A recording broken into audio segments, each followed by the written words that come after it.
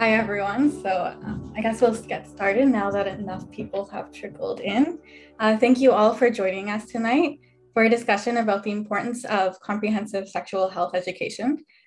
First, I would like to acknowledge that I live and work on the traditional land of the Huron-Wendat, the Seneca, Haudenosaunee, and most recently, the Mississaugas of the Credit River. My name is Pratika Chowdhury. I'm a research assistant for the BC Humanist Association. Tonight's event is with Kristen Gilbert, the Education Director at Options for Sexual Health. She'll be speaking about the mandated curriculum for sexual health education in BC. Oh, sorry, just let someone in.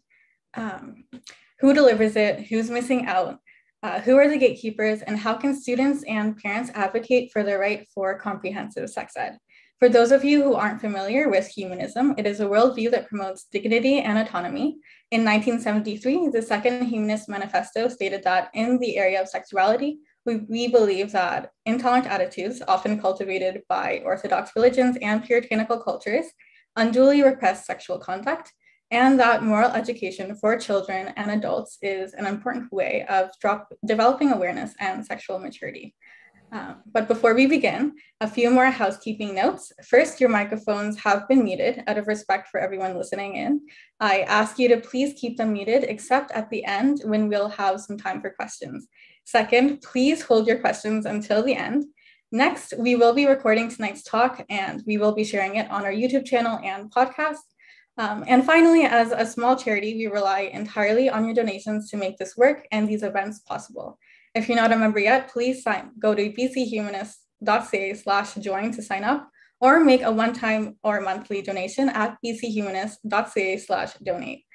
We've recently helped launch the Reproductive Justice Manifesto at reproductivejustice.ca and have launched a call for supporters of comprehensive sex ed on our website at bchumanist.ca. All those links can be accessed in the chat. And with that, I'll turn it over to our guest tonight. Thank you so much. What a really, really nice introduction. I'm so pleased to be here. I feel really glad that we're going to be spending the next hour together talking about one of my favorite subjects, which is comprehensive sexual health education.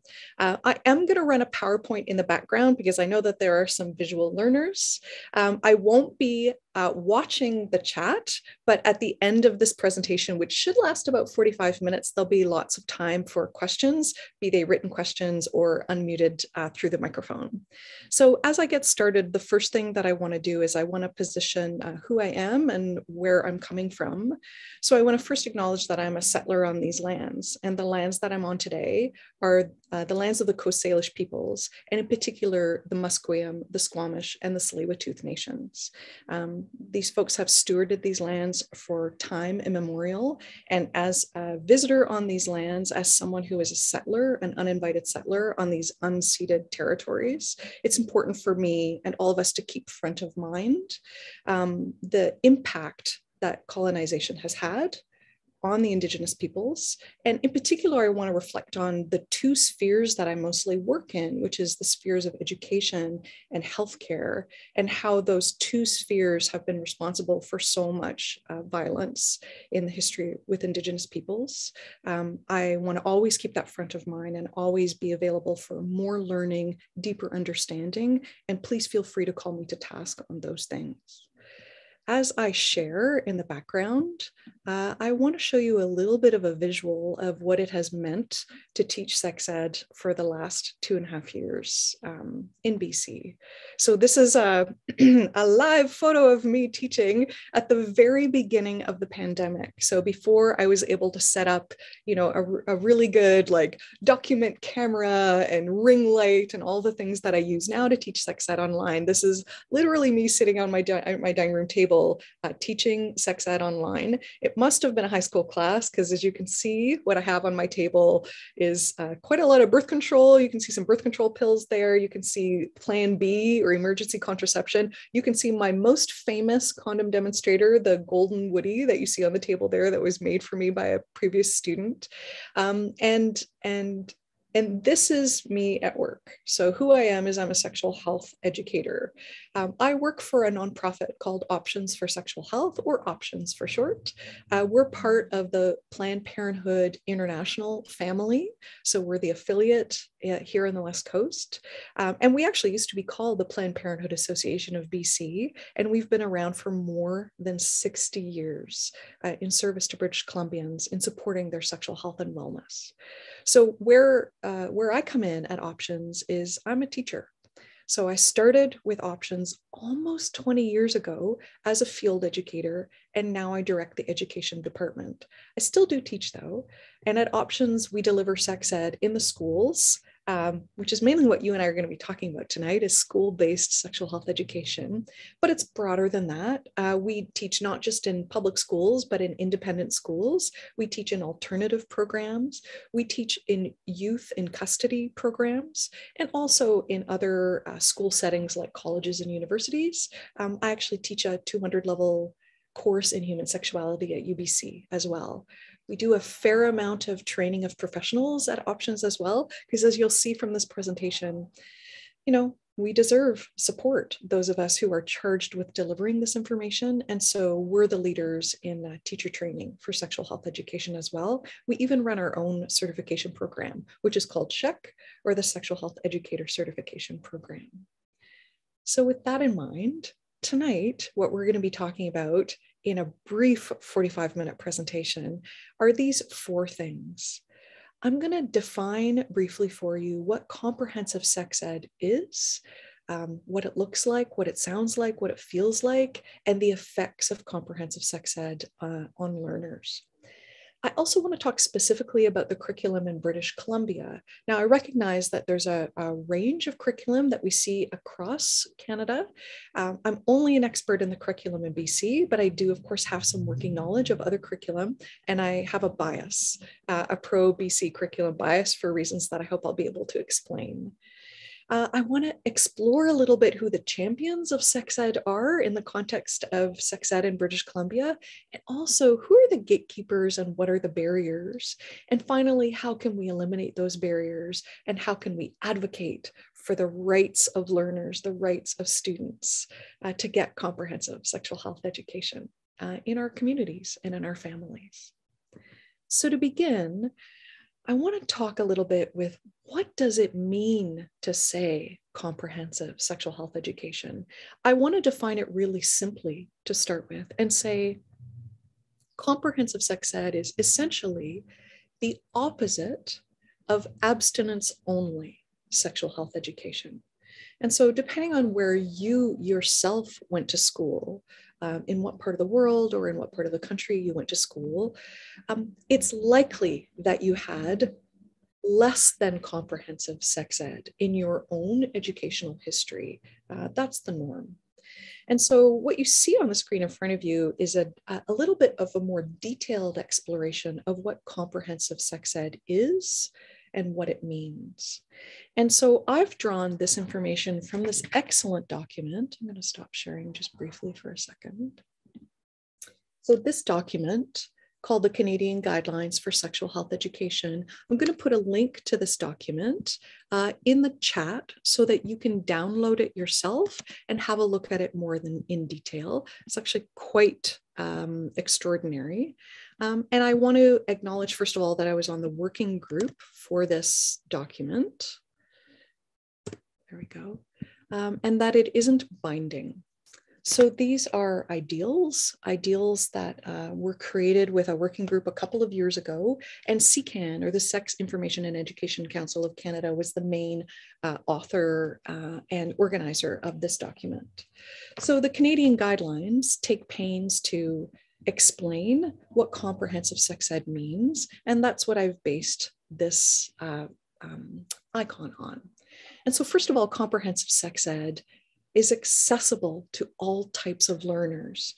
It's not just for students in school-based programs who are there every day and are able to digest and comprehend and follow classic sort of sage on the stage education. It should be accessible to all types of learners from all perspectives. So not just different types of school, but also unschooling as well. It should be accessible to people who are not housed currently. It should be accessible to people of all genders, of all backgrounds, with all types of resources, people of all ages and all abilities, whether people are incarcerated or not. Whether people are currently living with illness or not, or any type of a learning disability. Comprehensive sex ed should be accessible to all. And so when we're talking about comprehensive sex ed today, we'll mainly be talking about sex ed in the schools because that's the main way that sex ed is distributed. But in order to be truly comprehensive, it should be available to all types of learners. Comprehensive sex ed should celebrate and promote human rights. I want you to know that that's definitely the perspective that we come from at Options for Sexual Health. And for a little bit more information about us organizationally and maybe the services that we offer, I'm also going to pop into the chat right now a link to our website at Options. So we definitely come from a rights-based lens when we teach sex ed in the schools at Options. And so the knowledge of people's human rights and the celebration of human rights is key in comprehensive sex ed. And one example that I want to give you that's hopefully a little bit controversial is I want to talk about that people have the right to be sexual beings, including young people. For example, when we talk about consent and we talk about age of consent, we often talk about age of consent from the perspective of people need to be this age in order to be allowed to participate in sexual activities. And that's a welcome and important lens. But let's also include the lens that people have the right to be sexual, including young people. So comprehensive sex ed includes rights in its perspectives and viewpoints. Comprehensive sex ed is correct. It's scientifically accurate and it's responsive to new scientific information. And so certainly any sex ed that you right now might have gotten when you were younger, things are different, things have changed, we know more. And so we wouldn't deliver sex ed the way that we used to 10, 15, or even 5 or 2 years ago. We want to be sure that the material that learners are getting is correct and scientifically sound. It should also be broad in scope. And what we mean by that is it's not just about, for example, how to put a condom on. It's not just about how to avoid sexually transmitted infections. It's not just about how old people need to be before they can consent to sex. It's also about pleasure and identity and about communities. It should be broadly based in its topics, not narrow in what we discuss. Comprehensive sex ed, by definition, must be inclusive of all types of expressions, all genders, all types of attractions, including asexuality. It should be inclusive and responsive to different cultural perspectives, even different faith perspectives.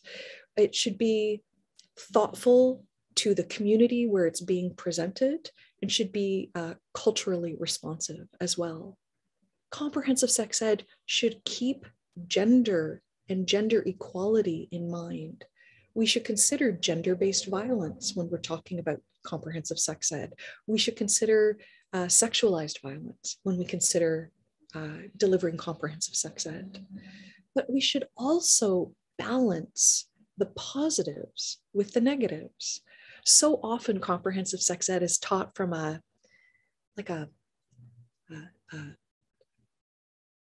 unwanted outcomes perspective. That we're always trying to avoid unplanned pregnancies or avoid STIs or avoid people becoming sexually active at an early age. And while those perspectives are sound and should be part of teaching, we also want to include how human sexual expression enriches our lives. The positives of sexual expression should be part of comprehensive sex ed. It should be up to date and responsive. As things happen in the world, as we discover new ideas, these should be included in comprehensive sex ed. For example, all of the risk to access to reproductive and sexual health care that's happening in the world today, but particularly south of the border right now, that should inform the way that we teach and talk about sex ed in the classrooms. The people who deliver sex ed should be well trained and knowledgeable and be supported as they teach sex ed. All of these things create thoughtful, comprehensive, responsive sexual health education, which should be, by definition, very different from what you and I received in school. And I'm sorry to say, what a lot of people are receiving today and these days. So I just want to add a little bit of extra to this definition. So a companion to the guidelines for sexual health education is an excellent document called Questions and Answers, Sexual Health Education in Schools and Other Settings, also created by CCAN, also something that I was involved in the writing of. And so I'm also going to put a link to that in the chat if you're interested in exploring that more. And from this Q&A document came this excellent quote, that the Canadian guidelines are based on an individual's right to make informed choices based on information, and that this is consistent, this approach, and aligned with the Canadian Charter of Rights and Freedoms, which articulates all Canadians' rights to personal liberty and security of person, as well as freedom of thought, belief, and opinions. Sex ed is a rights issue, and I want to be sure that we're seeing it from that perspective. I want to talk a little bit about the different ways that people learn about sex in the world. There are a lot of ways that we could approach this, but I want to talk to you about how things are done in the Netherlands, how things are done in the United States, and contrast those with the way things are done here in Canada. So I want to draw your attention to an amazing researcher's work, Amy Shaylett. So if you're an academic, maybe this reference that I have on the screen for you right now might be interesting and helpful for you, but I'm also going to drop in the chat Amy Shaylett's website in general so that you can have a look at her work, as well as an amazing book that she wrote, which I actually have right here, called Not Under My Roof, where she talked about this study that she did with Dutch and American parents. I'm going to stop sharing for a moment just to grab your attention. And so years ago, I made up a fake 3-point scale of how cool different peoples are in the world about sex stuff. I want to emphasize that I made this up. This isn't research-based. This is me, Kristen, trying to explain and visualize the differences of the way people feel and talk about sexuality in the world. And I want to contrast 3 places: the Netherlands, Canada, and the United States. So in her research, Amy Shaylett asked parents, how would you feel if your teenage child brought their partner, their girlfriend or their boyfriend or their partner home for a sleepover tonight at your place? And so this book, Not Under My Roof, is about the responses that she got and what she believes influenced those responses. If you're Dutch, you might not be surprised to hear this, that in the Netherlands, parents were a little bit confused by the question, frankly. They said things to Amy like, what do you mean? Like, do we have room at home for an extra person? Do we have an extra pillow? Will we feed them breakfast in the morning? It was a little bit of a confusing question for them, because as part of the culture of sexuality in the Netherlands, there's a lot of comfort and a lot of discussions in family units when it comes to sexuality. And so it's normalized in Dutch culture to talk about sex, to talk about decision-making, to talk about feelings. And so because those things are normalized, parents and caregivers in the Netherlands feel connected, feel knowledgeable, feel pretty sure about how their young people are doing and what decisions they're making. And so there was no presumption that a sleepover meant that their child would be sexually active with their partner if they slept over. And for the most part, those parents were right. Because it turns out that in a culture or a community where sexuality is talked about frequently, with comfort and with ease and with honesty, that in a community or a culture or a country like that, young people tend to wait before they become sexually active until they feel a feeling of readiness.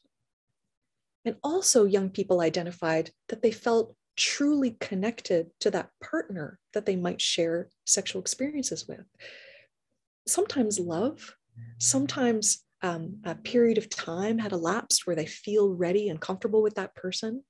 That feeling of readiness and that feeling of connection to their partner ranked the highest in how they made decisions about whether or not they became sexually active.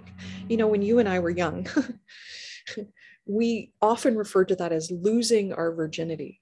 And I want you to know that that's not current practice. We don't use that expression anymore for good reason. First of all, because it seems to be tied to this idea that some bodies, particularly bodies with vaginas, have like a barrier. We might have called that like a hymen.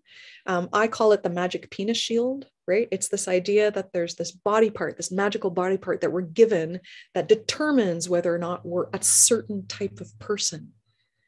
And I want you to know that that body part, we've assigned meaning to it, which isn't biological in nature. That's not what a hymen is designed or meant to do. It's frankly a vestige, a leftover body part from the formation of the opening of the vagina. It doesn't have meaning. And after infancy, it also doesn't have purpose. But we've assigned incredible meaning to that body part to the detriment of a lot of people's rights and decision-making abilities in the world. And so these days, we aren't talking about a loss of virginity. We're more thinking about that decision as an opportunity for exploration that people can make decisions about, that people have the right to make decisions about. And so a better term than losing your virginity is, are you ready? One's sexual debut. Isn't that lovely? I don't know when I said that, if you heard a little flourish, a little do in your mind, like, isn't that so positive, a sexual debut? What's also so wonderful about a sexual debut is it isn't based on a particular sex act. It isn't based specifically on a penis going in a vagina, for example, because of course you and I know that there are lots of types of sexual activities which are significant for people. And so a sexual debut is self-defined. It's that person's individual determination of their most significant first sexual experience. And it might very well be penis vagina sex, but it could be another sex act. And I also want to say that back when we used to define this as a loss of virginity, that an act of sexualized violence, sexual assault, for example, might be counted as the loss of virginity. And I want to acknowledge that a sexual debut is self-defined, that someone gets to decide for themselves when they've consented or had that experience. And so all this to say that interestingly, in the Netherlands, young people tend to have their sexual debut later in life than we might expect. They're waiting for that feeling of readiness. They're feeling supported by their family members, and they're waiting for a feeling of connection with their partner that they have their debut with. Not exclusively, not 100%, but that defines the experience differently than it does in other places. So when Amy Shalit asked that question of American parents, how would you feel if your teenager brought their partner over for a sleepover tonight? You know that that's where she got the title of this book, Not Under My Roof. That was generally the response that American parents had, which was, no, that's not allowed. I don't want to be seen as encouraging sexual activity. But there was also something in common with those households. There was a lack of discussion about sexuality, a lack of comfort and connection with talking about that, a lack of comprehensive sex ed in the schools, and two more things. One was the young people in the United States who didn't get comprehensive sex ed, who didn't get to talk to their family members about sexuality. They were more waiting for an opportunity to become sexually active rather than waiting for a feeling of readiness.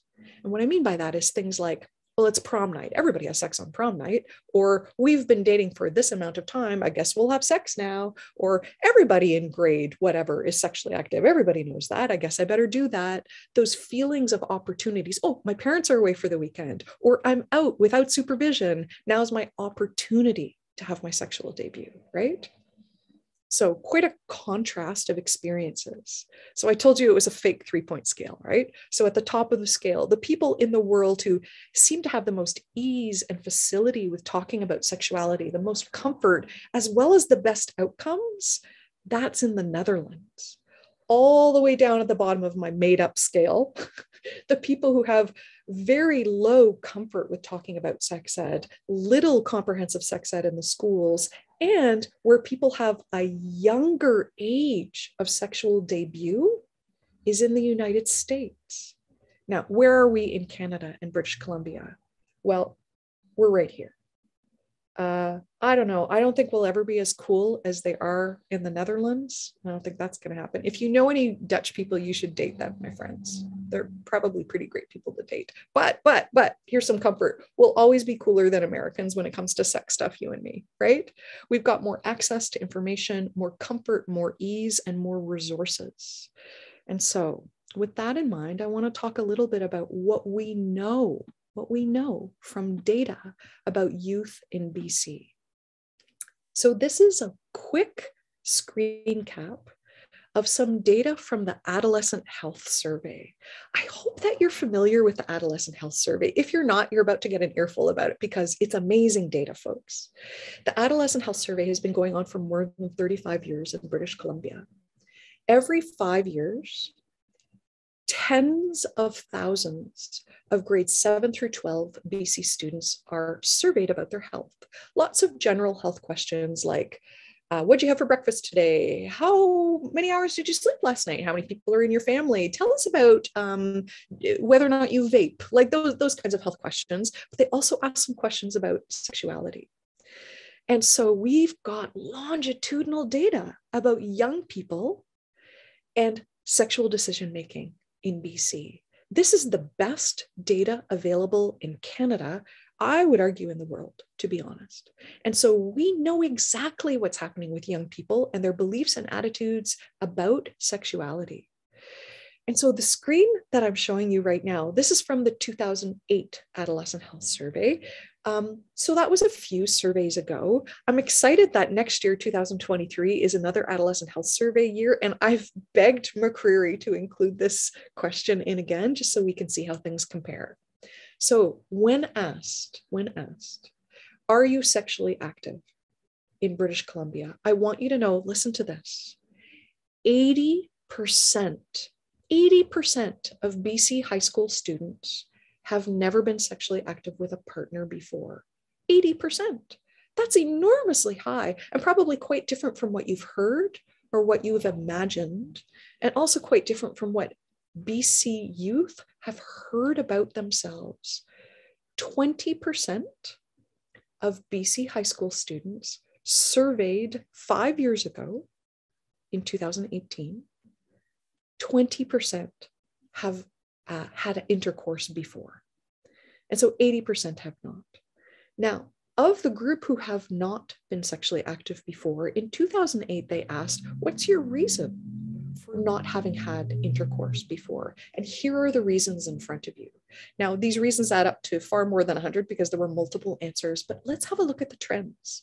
Overall, the number one answer for why a student is not yet sexually active is they were not ready to be sexually active, which in terms of outcomes is exactly what we're looking for, right? The number two overall answer was, I'm waiting to meet the right person to become sexually active with. Also an excellent answer and something that should give us confidence in sex ed that's happening in BC over the last little while. There were some differences in the genders in the answers. You'll notice that for this slide, the answers were divided into a binary, into males and females. That's because responses from folks who identified as something other than male or female in the survey were not statistically significant, so not included on this slide, right? I hope that those answers will grow over time as more and more young people identify outside of the binary of the genders. You'll see that respondents who identified as female were much more concerned with things like avoiding pregnancy and avoiding STIs and about disapproval from friends than males were. So certainly this slide isn't only great news, isn't only positives. We can also see things here that we can really focus on and improve on when it comes to sex ed. But we should really be encouraged by how young people are making decisions about becoming sexually active based on their internal feeling of readiness and also about their connection with their partner or their potential partner. And so in BC, what are young people, what are students getting? I want to tell you about the curriculum. But before I do that, I want to tell you a little bit of a story about why we are where we are today. First of all, I identified my bias early that I teach in BC. And I honestly think that in BC, when we compare it to other curriculums across country, that ours arguably, I think, is the most comprehensive and frankly, the best. It's written differently from other curriculum. In Ontario, for example, it's very, very specific. Teach this specific topic at this specific grade level. In BC, we're a little bit more general. And you'll see that when I show you the slides that are coming up. As someone who's an experienced sexual health educator, there is a lot of latitude and freedom that I can use in the general learning outcomes that we see here in BC.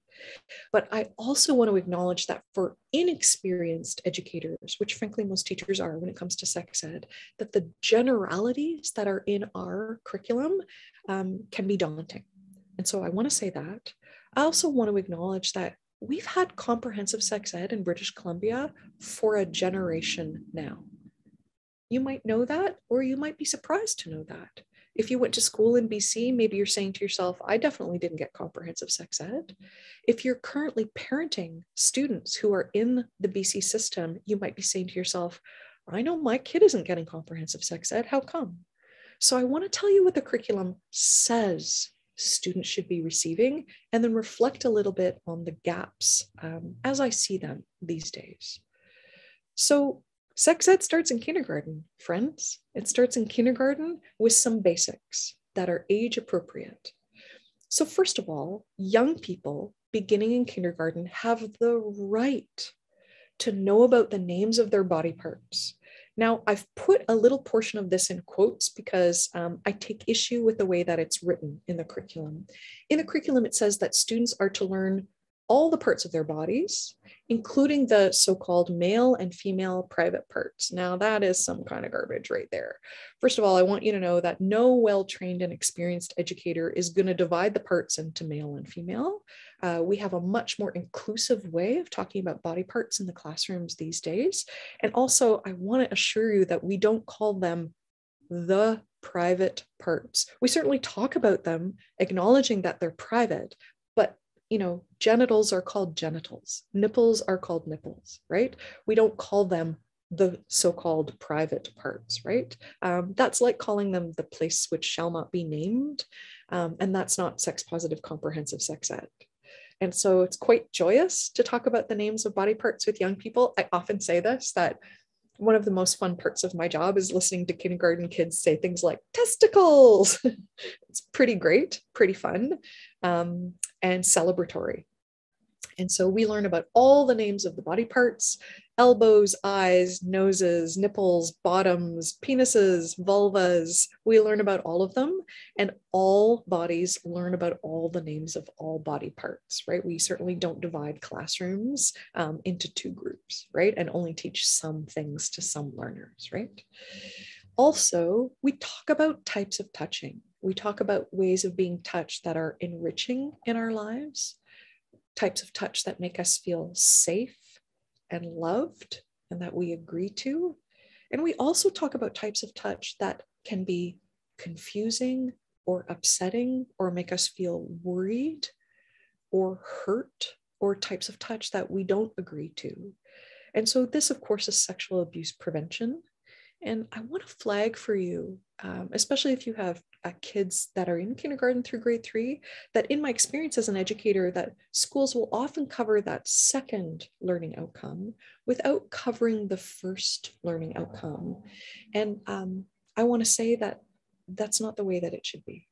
We should celebrate the beauty and wonders of our bodies, as well as giving people information that can keep them safe and connecting them to resources, right?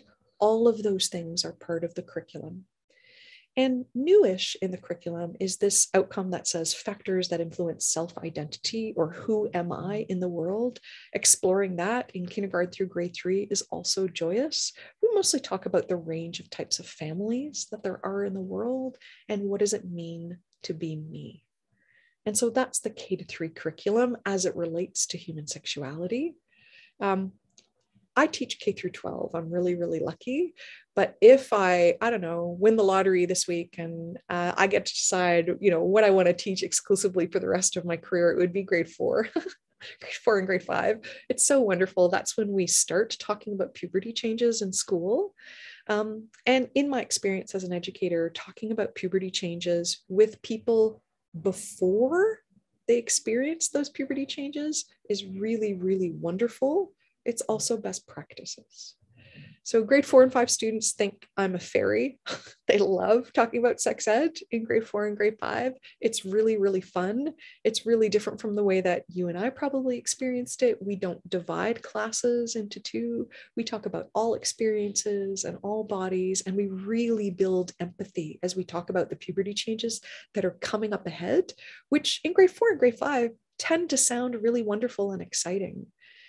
It also gives people a sense of what to expect and supports trans and non-binary students, particularly because puberty changes can be very, very difficult for trans and non-binary folks. And so we're giving them lots of resources ahead of time, as well as all of the cis folks as they go through their expected puberty changes. Do you know that it doesn't appear in the curriculum how to make a baby until grade 6 in the BC curriculum? You'll probably agree with me that that's far too late. I really don't love this. I don't love that sometimes I'll explain how reproduction happens in grade 6, and I can see that there are some students in the class that are learning about it for the first time.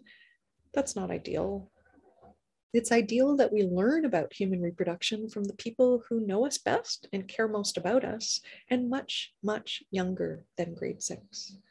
It's absolutely developmentally appropriate for a small child to know how babies are made. There are absolutely age-appropriate ways of discussing that. And I hope if you're raising children that you'll take advantage of that and make sure that you deliver this information before grade 6. And hopefully it will be a review for them when I meet them. Strangely, we start talking about sexually transmitted infections also in grade 6, which also doesn't make me happy as an educator.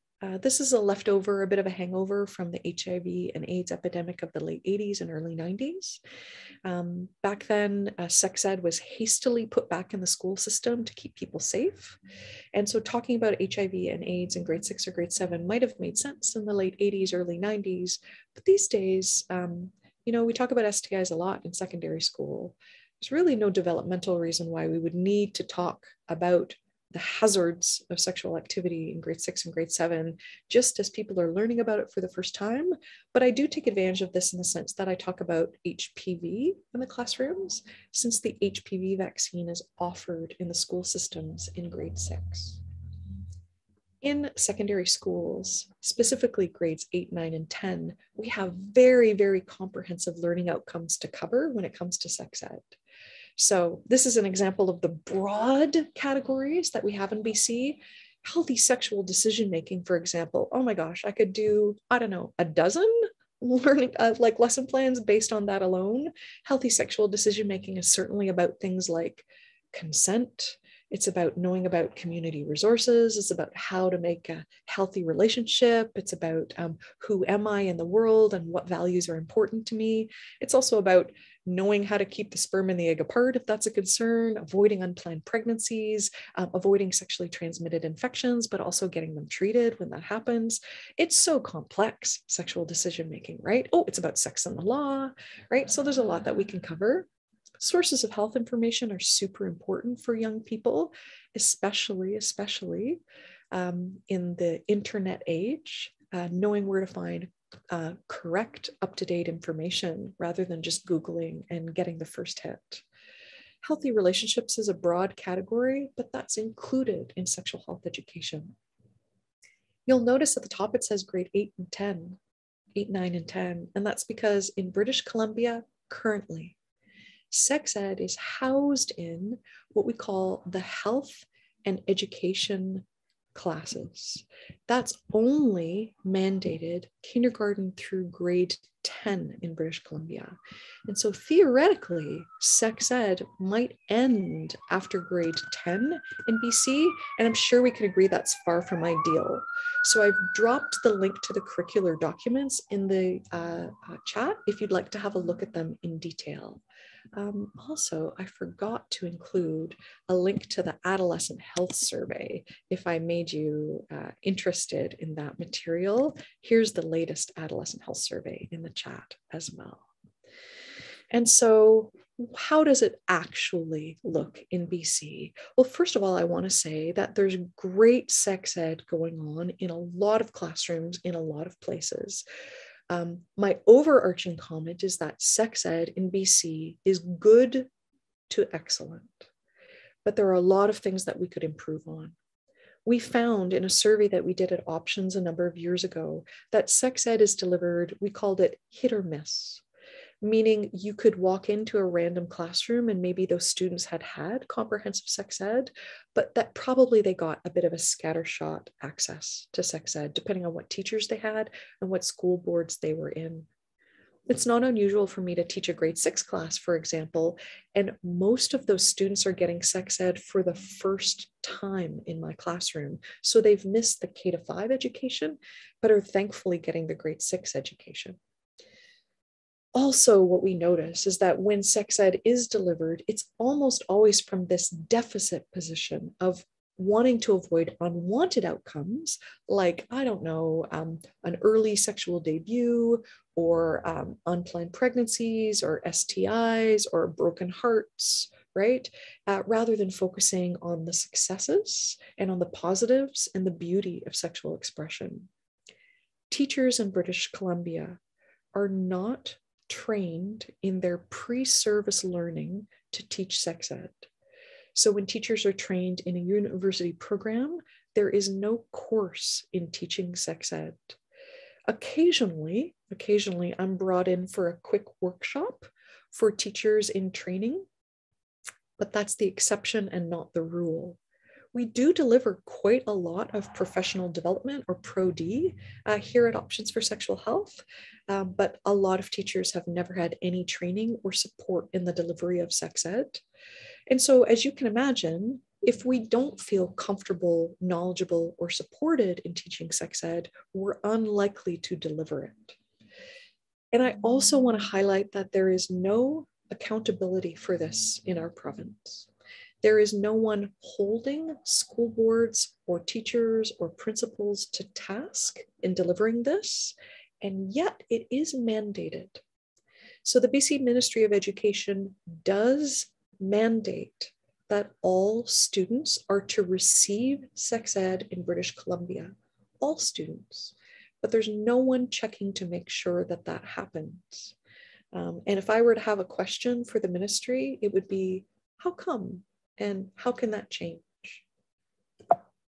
So who wants comprehensive sex ed?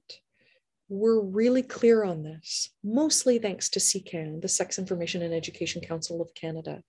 You may have heard that parents resist the delivery of sex ed, and I want you to know that data doesn't show that to be true. Surveys don't show that to be a true reflection of how parents and caregivers feel. In fact, when surveyed, parents consistently say that they want sex ed in schools. Just a brief snapshot, for example, this survey from 2020 asking if sexual health education should be provided in schools. In British Columbia, 90% of parents and caregivers said yes. Overwhelmingly, from north to south, from west to east, parents and caregivers want sex ed in the schools. And it's not just parents who want sex ed, but it's the students as well. Overwhelmingly, when surveyed in the BC Adolescent Health Survey, but also other comprehensive surveys, students say they're not getting the sex ed that they want or need. And another group that advocates often for better, most comprehensive sex ed is marginalized folks. Folks who say, I deserve to be seen. I deserve to be understood. I deserve my rights to be held in high regard. Marginalized folks are frequently asking for, demanding, requesting, begging for comprehensive sex ed in the schools. I want to highlight a couple of folks who are doing that. I'm going to put 3 links in the chat right now. A group of young people, led mostly by YouthCo here in British Columbia, has a campaign called Sex Ed is Our Right. I also want to highlight the Native Youth Sexual Health Network, or NISHN, including the Coast Salish team here on the West Coast. And I want to mention Chimamuk, which is housed with the BC Centre for Disease Control, but is offering culturally competent sex ed to by Indigenous folks for Indigenous folks. And so as I wrap up, I want to talk about who are the gatekeepers, what is preventing comprehensive sex ed from happening every day in our classrooms. If it's not parents, if it's not students, if it's not marginalized folks, who are the gatekeepers? Friends, it tends to be school boards. It tends to be school boards who don't make sure that this is delivered in their classrooms. I want to highlight the Vancouver School Board here as a leader in this. The Vancouver School Board has a standalone policy, board passed, about the delivery of sexual health education in their schools. And so their leaders and other school boards could follow suit. In an individual school, an individual principal will be supportive or not supportive of their teachers delivering this mandated material. Are they making sure that their teachers feel supported? Are they making sure that their teachers are getting Pro-D? Are they supporting their teachers when their teachers deliver this if there's any resistance from families or communities? And I do see a lot of resistance and gatekeeping done by teachers, but I just want to say that teachers want to teach.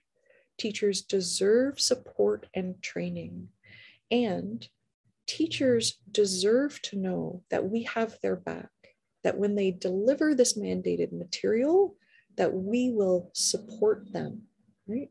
Families and communities can be quite loud in their resistance to comprehensive sex ed, but I want to reiterate that though those voices can be loud, that overwhelmingly parents and caregivers support comprehensive sex ed in the schools. And finally, what can we do to support the comprehensive sex ed that we all desire? Supporting young people as they advocate for this is, I would say, our best distribution of power, making sure that young people are at the forefront of this work. Join advocacy efforts that are already in place, likely run by young people, but that are also well designed. Let's not reinvent the wheel every time we want to advocate for sex ed. If you are in the position to do this, demand that the sex ed in your schools happen. You know, my child now is 20 and in university, but when she was in school, even though I'm a sex educator myself, I had to call her school every year for several years and remind them that I knew that sex ed was in the curriculum and that I was holding them to task to deliver it. I wasn't worried about my own kid's knowledge base. You probably feel bad for her that her mom's a sex educator. She obviously knows things, but I was concerned about her peer group, making sure that they got the education that they deserved. And finally, I want to say something that's maybe a little bit controversial, which is if you have kids in the school system, resist taking care of this with your own money. Resist funding this yourself. Resist hiring a guest. Resist having the PAC hire a guest. This is part of general education in BC. It should be funded by the general fund. Teachers should be trained and students should receive this information. It should not be PAC funded or parent funded, or certainly not permanently funded that way. I would support PAC funded sex ed in order to change the tide of sex education, but it should be funded by the general education funding because it's just part of the education that all students deserve. I want to say that sex ed isn't just about like learning about the so-called birds and the bees, right? It's about developing comfort and celebrating self. It's about creating intimacy, connection, resources. It's about growing stronger communities. Advocating for comprehensive sex ed has a ripple effect that cannot be measured. And I really want to thank you for your advocacy and your attention to this. I want to be sure that you know that we have a phone number that you can call. It's our Sex Ed sign. I'll leave this phone number up on the screen for a little while. Feel free to give us a call if you have questions about resources and if you have questions about sex because you've got lousy sex ed yourself. I haven't left much time for questions, but I hope that you have some questions or some comments that we can discuss in the couple of minutes that we have left. Thank you so much for your attention tonight, folks. I really, really appreciate it.